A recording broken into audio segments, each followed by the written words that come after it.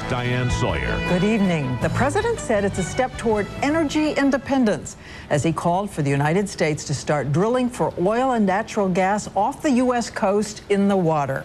We are talking about vast areas and an issue that has long been a political lightning rod. And Jake Tapper is at the White House tonight with exactly what the president announced and the reaction already pouring in from both sides. Jake.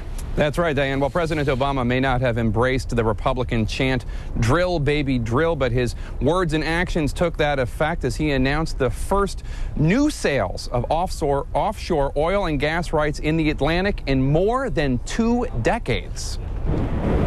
In Wrightsville Beach, North Carolina, some residents are concerned about the president's announcement. That could be damage, irreversible damage for that ecosystem. I just would be really concerned, more so, that it would ruin the beaches.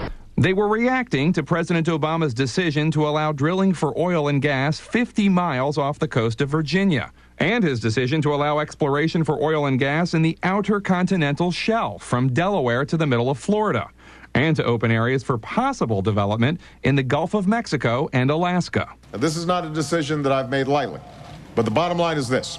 We are going to need to harness traditional sources of fuel even as we ramp up production of new sources of renewable, homegrown energy.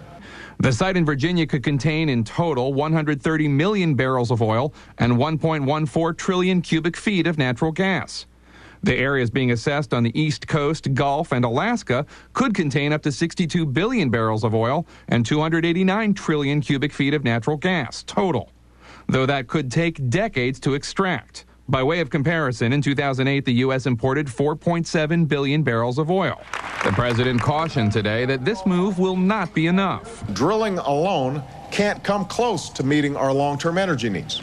The move was largely applauded by Republicans, such as the governor of Virginia. They could generate as much as 2,600 jobs, $8 billion in capital investments. In 2008, Republican cheers of "Drill, baby, drill" taunted then-Senator Obama's seeming opposition to it.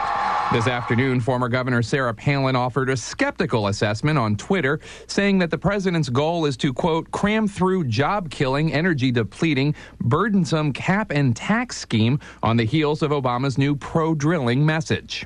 And Diane, experts caution there will be no immediate impact at the pump. These moves will take years, if not decades, to take effect. And in fact, oil went up another more than $1 today, closing at $84 a barrel. Diane? Okay, Jake, it is a big story tonight.